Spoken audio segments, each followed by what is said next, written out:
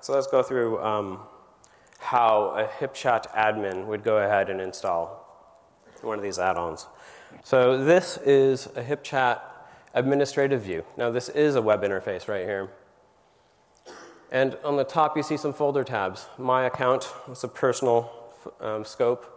Group admin, that's for managing users' room level operations. There's a third tab there, server admin. Those are platform controls specific to HipChat server. On the second tier of folder tabs, you see API in the middle. That's API v1, and add-ons all the way on the right. And that's, well, API v2 based. You can go to manage and view the existing add-ons you have installed. The font's kind of small here, but you can see if it's installed on one room, many rooms, et cetera, the type of add-on that it is, and then also security scopes. You know, being able to view history or be able to access other granular data. So there's add-on discovery within HipChat. This is awfully convenient. So your marketplace listing for HipChat is present in the product here. So we're getting quite a bit of traction with HipChat admins pulling in like this. Oh, man. Here's an add-on descriptor.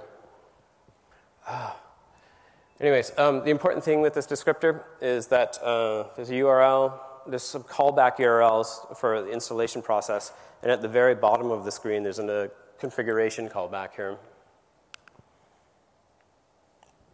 Marketplace, this should be old hat for most of you, right? Have a vendor account. There is HipChat as a product.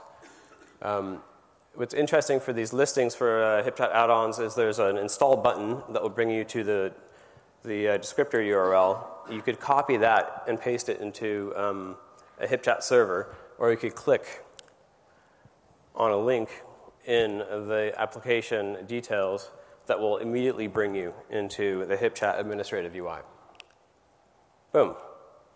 In this view, the background is what's shaded. That's served by the HipChat. The pop-up window right there on the installation pane is still HipChat, but it switches context to the add-on. So right now this is the add-on expressed a room scope. So when you go to add it here, it's asking for a room. By default, there's an everyone room with server, so we specify that and continue. Here we have security requirements. This is kind of like upgrading apps on your Android phone. You see the list of what else it wants. Go click install to confirm.